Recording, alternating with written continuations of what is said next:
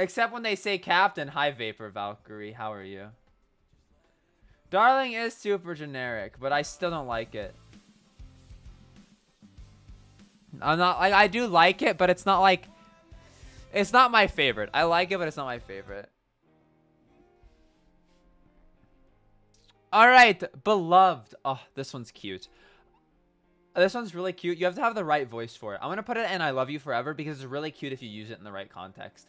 It's not like you have to use it in the right context. Like it's like cute. It's like cheesy cute. You know what I'm saying? So I'm putting it there because I'm imagining having a really cute nerdy boyfriend, and he's trying to argue his point on why we should go out to eat in public, even though I'm antisocial and don't want to eat in public.